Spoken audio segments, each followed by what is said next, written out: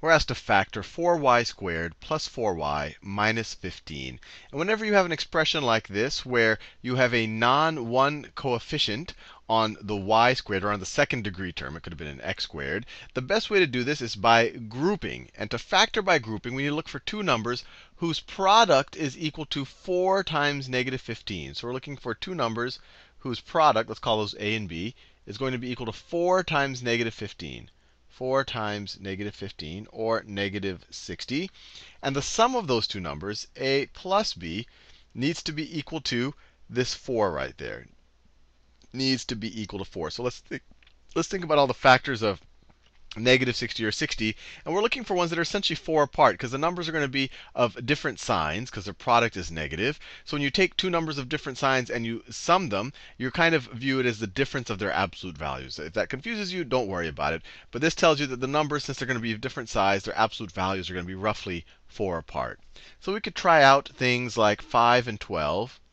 5 and negative 12, because one has to be negative. If you add these two, you get negative 7. If you did negative 5 and 12, you'd get positive 7. They're still too far apart. What if we tried 6 and negative 10? Then you get a negative 4 if you added these two. We want a positive 4. So let's do negative 6 and 10. Negative 6 plus 10 is positive 4. So those will be our two numbers, negative 6 and positive 10. Now, what we want to do is we want to break up this middle term here. The whole point of figuring out the negative 6 and the 10 is to break up the 4y into a negative 6y and a 10y. So let's do that. So this 4y can be rewritten as negative 6y plus 10y, right? Because if you add those, you get 4y.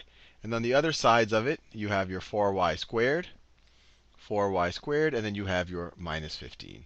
All I did is expand this into these two numbers as being the coefficients on the y. If you add these, you get the 4y again.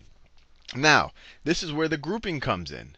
You group the terms. So let's see. Let me do it in a different color. So if I take these two guys, what can I factor out of those two guys? Well, there's a common factor. It looks like there's a common factor of 2y. So if we factor out 2y, we get 2y times 4y squared divided by 2y is 2y. And then negative 6y divided by 2y is negative 3. Negative 3. So that gets this group gets factored into 2y times 2y minus 3. Now, let's look at this other group right here. This was the whole point about breaking it up like this. And in other videos, I've explained why this works. Now here, the greatest common factor is a 5. So we can factor out a 5. So this is equal to plus 5 times 10y divided by 5 is 2y. Negative 15 divided by 5 is 3. And so we have 2y times 2y minus 3 plus 5 times 2y minus 3. So now you have two terms.